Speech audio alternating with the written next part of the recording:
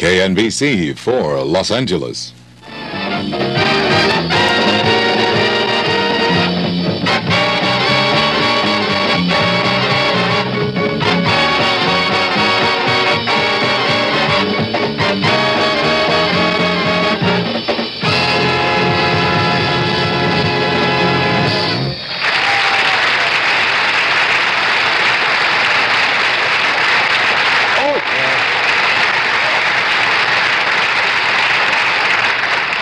Now, we're going to take about 30 seconds here and add a few personnel to the band here. That's right. Because Mr. Cosby is going to go over and conduct a number. You composed yourself? Yes, yes. This is the number I did the night that you went away. Yeah, I heard about it. Yeah, you heard of Funny Arcade.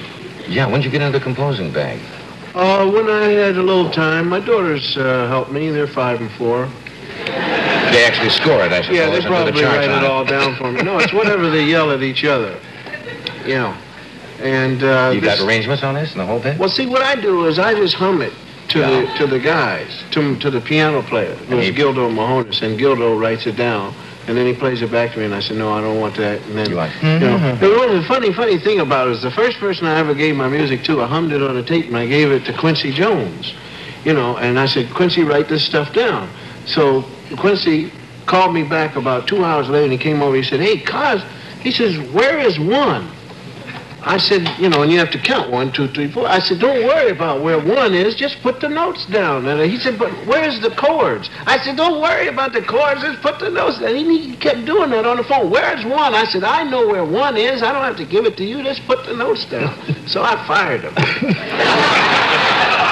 Hey, man, he kept wanting to know where 1 was. Well, that's not fair. Yeah. Are you all set? The guys are in. This is a tune called Funny Arcade. And as you do...